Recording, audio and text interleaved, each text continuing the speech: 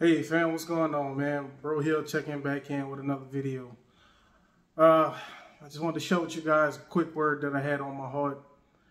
Something that is very important, something that we need to be asking ourselves, rather be observant of what's going on around us. You know, the question still lies within each and every one of us. Are we dressed for the occasion? And I say that because a lot of what's going on out here in this world, a lot of people turning a blind eye to.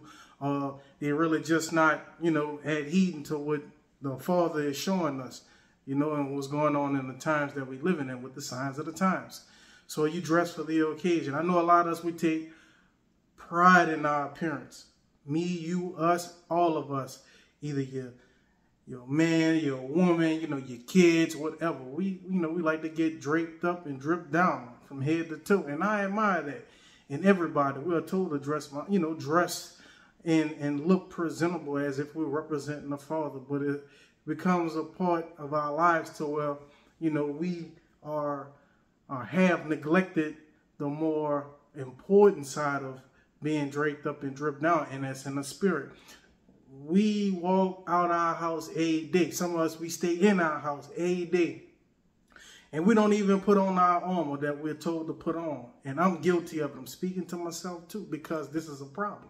And as I'm in prayer and as I'm going throughout my day, I'm hearing the Spirit communicating this to me. And as I'm being Spirit fed with food to be able to share with you guys, it's clear cut that we walking out on the battlefield with nothing on.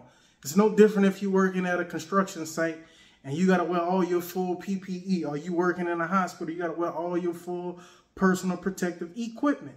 Are you working at a fast food restaurant, you're supposed to wear all your personal protective equipment that you need for your daily operation or your role in whatever, your job title or your work is. And we are told to put the full armor on of God. Why? God done tested that thing. We first and foremost, again, if you don't know, we spirits before we are just our flesh. We're not just our flesh. And the devil is very deceptive in making people think that that's all you are. It's just your flesh. That's why most people live by what they can touch, taste, feel, smell, and hear. So we get ganked in the spirit because we living in the physical. So whenever you walking out of the house every day, the devil ain't playing like Craig told Smokey. Man, you walk up and down the street every day playing. These dudes that got condemned to eternal hellfire, they got a personal vendetta against God and his children. So they ain't playing. They playing for keeps. Indeed, they are. So whenever we leave the house and we go through all of these things that we're going through, for one, is because we ain't educated spiritually. First and foremost, we neglect the former, right? And that's the most important thing, knowing what we're supposed to do on a day-to-day basis in the spirit. It's one thing to know that you are saved and you're born again and all of this, but and you go to church. It's another thing when you go to church and the church ain't got the right message. Everybody preaching all these different messages. You got a church, 10 different churches within 5 blocks, and all of them preaching something different. So back to the beginning opening statement of what I said is that, are you draped up and dripped down with the right clothes on? We spend millions of dollars on tennis shoes, especially in the black and brown community. You understand what I'm saying? Jordans, Nikes, New Balance, all of this here, Ferragamos, all these latest and greatest stylish fashions, right? Again, the enemy gonna make all this stuff look like it's alluring, very likable, comical, right? Stylish, because he was over culture when he was in the kingdom before he got, kicked out. Him and the other angels that followed him. That was one of his areas of expertise, culture. And if he can control the culture and control the minds of the people, he got you. So we called to put this armor on, and we don't even know what it is. The kicks that I've spent hundreds of thousands of dollars just on tennis shoes. Tens, if not hundreds. But at least tens of thousands of dollars on shoes. And I'm getting into this word, and I'm discovering that we're supposed to be out here wearing the shoes, the kicks, the boots of peace, the gospel of peace, right? That's the name of these kicks. Remind me of MC Hammer cartoon. MC Hammer used to have a cartoon out years ago. Some of y'all might not even know about that. But he had some shoes that can talk, and it gave him a certain kind of ability to deal with the crime that was in his city. So these kicks that we got in the body of Christ, the gospel of peace, that's knowing first and foremost what the gospel is. But a lot of people ain't know what the gospel is. That's knowing what your place is in the body. If you are in Christ, you are seated in heavenly places with him. So that means that everything that we bending over backwards for, robbing Peter to pay Paul for, we got that. It's already done deal. But you don't know your place, so you can't take advantage of what it is that you're supposed to have. So you scheme, you lie, you steal, you compromise your integrity to get ahead in life. Why? Because you don't know your place in the body. All right? You ain't got the right kicks on. We got Nikes, G-Nikes, Jordans, Timberlands, all these different shoes on, but we ain't got the right ones on. So it's easy for the devil. It's fair game for the enemy. It's fair game for people who are ungodly in the world to take advantage of you, me, us, or anybody else who ain't prepared. Because you don't know. Why you don't know? Because you're so caught up in the moment. We get caught up in the moment. Caught up in the moment, and then before you know it, it done passed 20 years. Done passed. You got caught up in the moment for 20, 30, 40, 50 years, and you still don't know what pair of shoes to put on? This is a spiritual thing. So you got to get in the word. Okay, the gospel of peace. I know I'm in Christ Jesus. I know that all things are for the king. You understand what I'm saying? In the kingdom, back to the basics, the ministry of Jesus. The ministry of Jesus never changed. It's always been the same. Many churches, like I said, they're preaching different messages. That's why you got so many people that's divided and don't know what's going on. Because you got one church preaching prosperity, one church preaching the blood, one church preaching born again, and ain't nobody preaching the gospel that Jesus Christ preached, and that was the kingdom of God. What is the kingdom of God? The governing influence of a king over his territory that he impacts with his personal will, intent, purpose, and everything else that he chooses to in between to add, which produces a culture of people that live under the king, that resemble his image, nature, and likeness.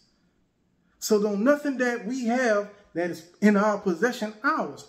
Go read the story of the parable of the servants with the talents. He gave certain talents to each individual, 3 different guys or 4 different guys. And all of them had the ability and they had an order to go and multiply that, bring back. I want to reap a harvest. You know what I'm saying? Or at least draw interest off of it. So because we don't know these things, we live foolishly.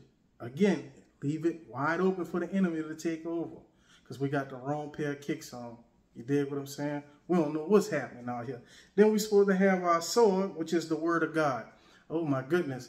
If I would have knew this years ago, I would have avoided a lot of the stuff that I went through, because I would have had the information that I needed to be able to fight back spiritually instead of carnally, instead of physically, right?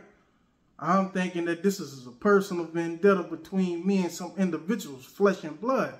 So yeah, I want to bang it out. Yeah, I want to shoot it out. Yeah, I want to duke it out and all of this because I don't know no better. I'm thinking this is just this dude that's coming at me. No, it's deeper than that. Like Rick Ross said, it's even deeper. It is. It's even deeper. It's spiritual. And the less spiritual laws and the less spiritual knowledge you have, the more free game is going to be for the enemy. And people that's like him, man, people who don't believe in nothing, that's in certain positions and places in this world. That's why we seeing a lot of what we seeing now. The people in the church have become bench warmers, sideliners, spectators. You understand what I'm saying?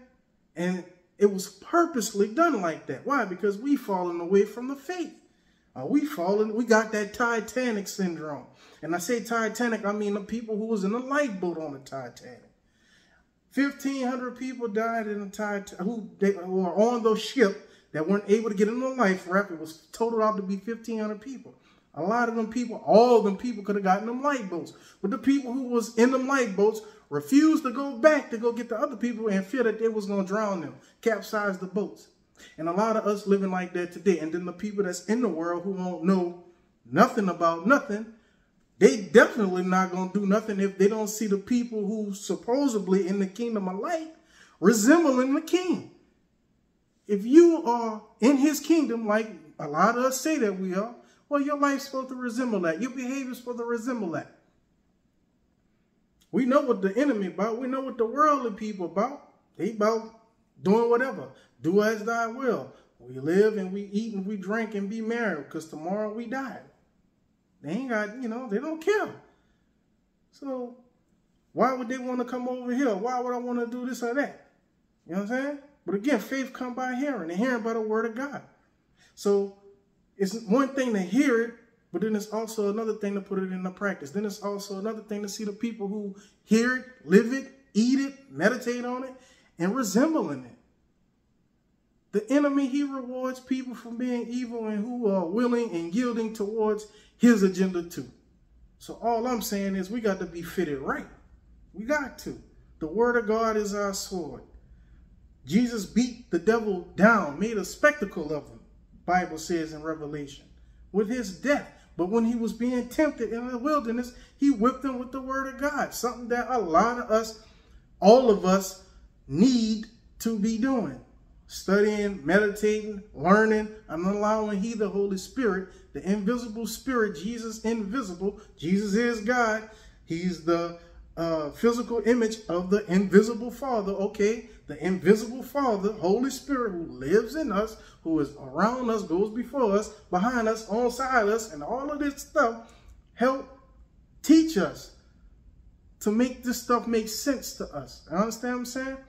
Sometimes you're not going to be able to get to the church to go listen to the reverend or to get a hold of the reverend or the bishop or any of the deacons. It's going to be just you and the Lord by yourself. And you got to know how to be able to use the word of God to fight your battles. It's nothing. You don't need to teach a child like talking about nowadays, especially not nowadays, how to pull a trigger. You see it on the news all the time, especially in the U.S. Children finding guns, taking guns to school, going to schools, going to theaters, shooting them up, blowing people up, all kind of stuff. They doing the devil bidding and don't even know it. So we supposed to be on this hill learning the word of God because it's true and it cuts through everything, man. All the way penetrating into the bone marrow, to the gristle, past the gristle. You know what I'm saying? But if you don't know nothing, you can't do nothing. And God tell you that in Hosea 4:6. My people are dying and perishing. How and why? Because of lack of knowledge. It ain't because they couldn't find it. It wasn't because he hid it or it's hidden. It's there. We so distracted. We so caught up in the moment of things. You follow me? Living for the world or trying to be in a trend, trying to be in the crowd, trying to do this and that and inflate the bag and all this other stupid stuff that don't mean nothing. In a world that's passing away quick, fast, and in a hurry. Getting draped up and dripped down with the breastplate of righteousness. Standing right, standing with the Father. The devil's aim is to get you out of alignment with the Father. Why? Because you won't get no blessings. As long as you're born again and baptized in the Spirit, yes, you'll die, you'll go to heaven and all of this stuff. But still, you won't be able to live a kingdom lifestyle here and now. And that's what he don't want. The best thing that I've learned over the years to get ahead and to affect the individual who is very controlling, very power hungry and all of this stuff is to go against his grain. Get in allegiance, get in right standing with the Father. Don't submit to the devil. And if you don't know that you're submitting to the devil, today can be the day that you can repent and turn and go to the Father through the Son. Because if you just try to bypass the Son, going to the Father, you get it's detrimental. The Father is holy, so we have to be holy. He can't look at us. He can't accept us the way that we are. Dirty, blemished, full of our sin, full of last week's liquor and weed and sexual immorality. It'll kill us. So you got to get the blood first. So when he look at you, he can see his Son. That's what that's about. But you got to be led to him first. You understand? It's a process. You can't just bypass Jesus and then I'm going straight to God. No, it's a process. God is holy. He's sovereign. He's a king. We are in a kingdom. We are a part of a kingdom. And the citizens who are here on this earth, we are supposed to be resembling our king. Period, point blank. He gave us his armor and he expects us to use it. Helmet of salvation. That's knowing for sure, like you know, that you've been saved. You got that salvation. The enemy can't come at you sideways, telling you sweet nothings, twisting the truth, twisting the lies, and all of this other stuff like he did Eve, as an example, in the garden. He threw a question out there, and she bit. And she gave him all the information that he needed to know. Did the Lord thy God tell you not to eat from this tree, from any of the trees? He didn't say which one, but any of the trees. And she told him everything. Now, he didn't say that, but he did say we can't eat this particular tree right here in the middle of the garden, but we can eat this and that and that. She told him everything. And they got a lot of people that's posing as sheep, but they're wolves. That's doing that in the church. They don't know nothing about nothing. People who may have good intentions, who are in the body, but they are not educated. They do not have the right motives or intentions, and they're like ravenous wolves, just ripping through people's resources, families, emotions, physical bodies, and all of this stuff. Why? Because we ain't draped up and dripped down with the right gift. Our gift game and the spirit is off. Walk right out the house. Don't take the helmet of salvation. Walk right out the house. Definitely don't pick up the sword. You grab the Uzi, but you don't grab the sword, which is the word of God. And you can't fight back with the word of God if you don't know the word of God. That's like spinach to Popeye. What's happening? Talk to me. Holler at me, somebody. But I'm going to let you roll with it, though. And then you got to gird yourself with truth. Gird your loins with the truth. Everything that God speaks is true. Jesus spoke everything that his Father spoke to him. He is the word. The word can't lie. But the devil can't. He's the father of lies, and he speaks his native tongue. So all of those sweet nothings and all of this stuff that he says in your mind through your voice and all of this stuff, that's him. He's lying. Oh, you can't do it. Oh, you'll never make it. Oh, you look this way. Don't even go for it. That's a lie. If he's telling you that, you got it. He's afraid of you manifesting Christ within yourself. Christianity is Christ having his way, manifested himself in you, having his way in your life as you, through you, for everyone. All of us. You, me, us, all of us. That's what this is about. That's what it's about. But you don't want to waste your life chasing a dream, chasing a fairy tale, getting ganked. Man, that's 2024. I know a lot of us are tired of being ganked. All right?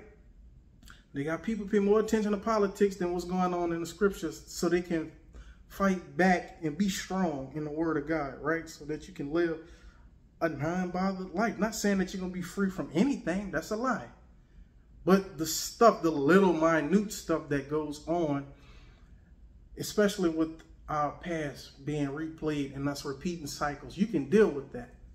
The devil is crafty and he's very victorious in making people relive their past because people don't want to let it go. They don't want to be, they don't want to forgive. It's all about me, never about us. What can I get? Never about the Father. Yes, Lord, your will, not my will, be done. Come on now. What is happening? Man, you got to stay in the word. The word is true. And if you fall out, get up again.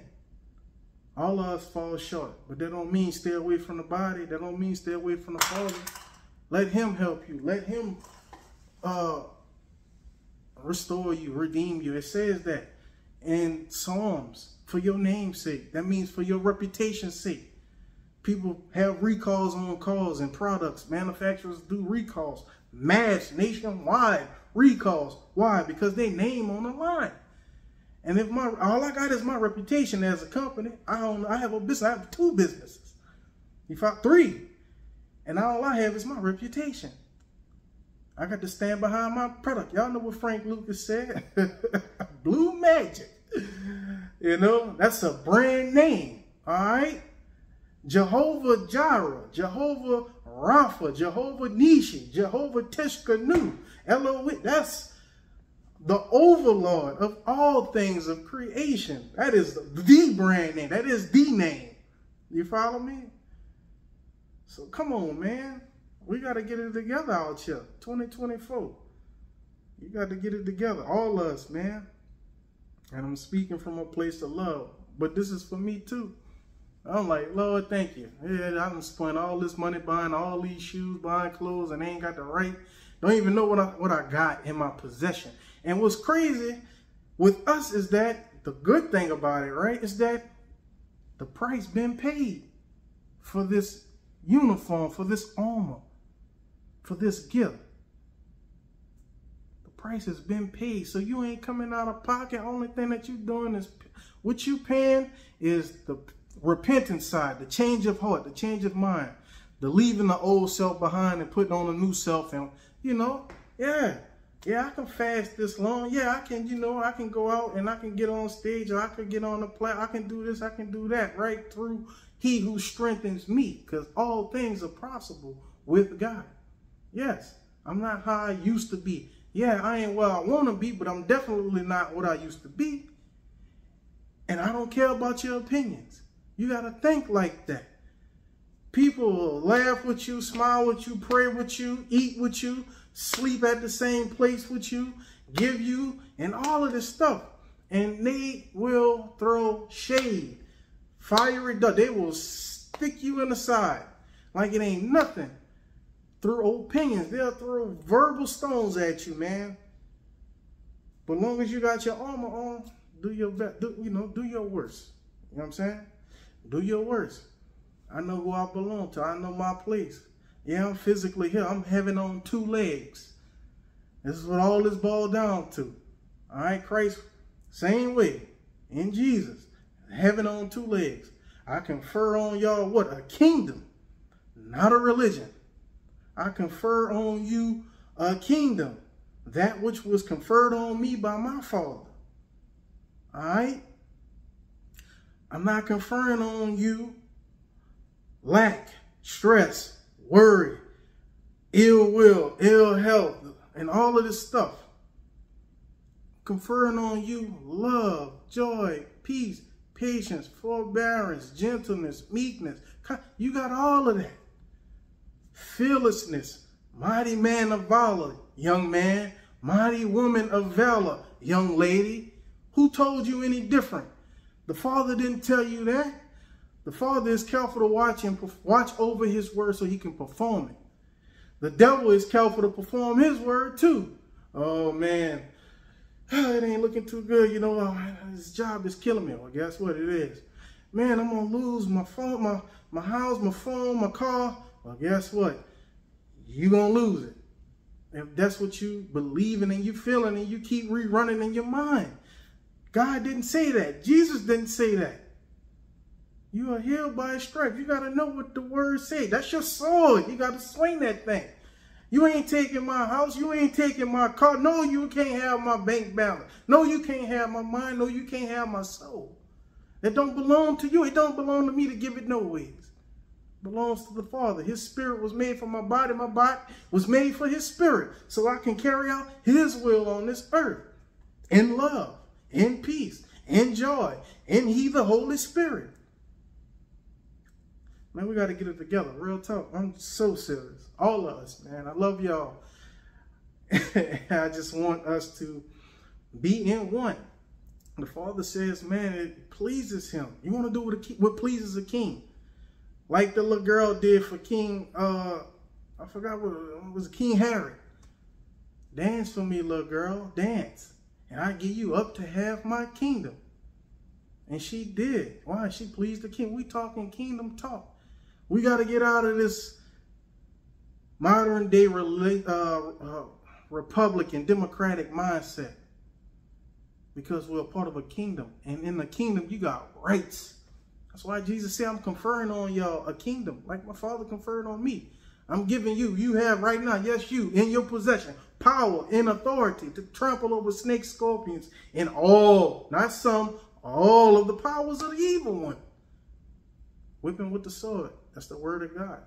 You cannot appropriate what you don't know. If you don't know how to fight, you're going to get it all the time, every time. Think from a physical standpoint now. You know you can't fight, but you running your mouth 100 miles an hour. You know you ain't got no hands, but you talking mad trash.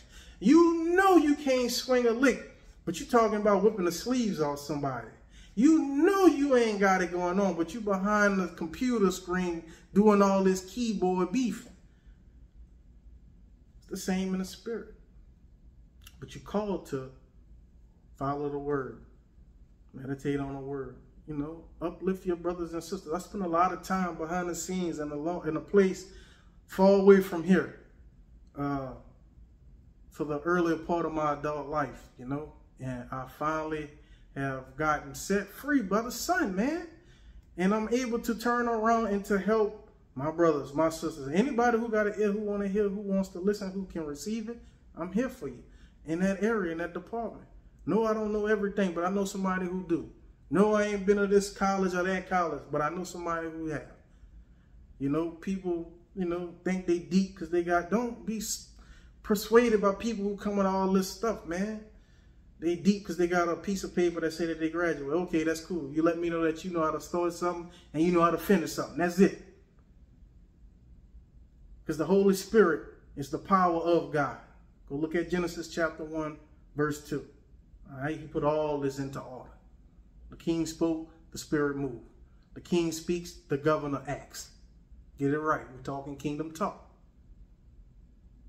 So it's no different in your life. It's no different in your life. You got to be the same way. It is no different in your life. I know I said it was a little quick word, man. It's a little late, you know. It was on my heart, man. I'm like, yo, I had to get this message out, you know. And I want to commend, you know, a lot of the people who have been rocking with me from the beginning, who, you know, the Father, the Son, the Holy Spirit, Lord Jesus, I thank you.